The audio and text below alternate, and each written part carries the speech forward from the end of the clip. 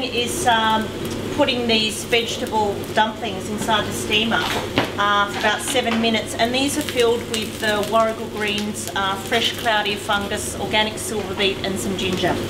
Oh, and also some organic water chestnuts chopped up.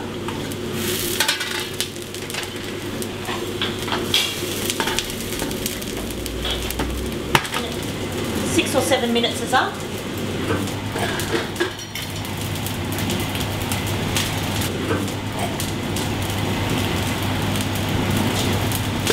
These vegetable dumplings are actually made with the same flour that we use in the prawn hargaus, that beautiful transparent see-through pastry that we all love.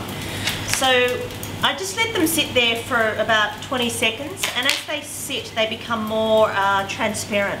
Absolutely beautiful pastry. So here we have the steamed vegetable dumplings filled with Mark and Gail's organic warrigal greens, organic water chestnuts, fresh cloudy fungus, organic silver beet and a little bit of ginger.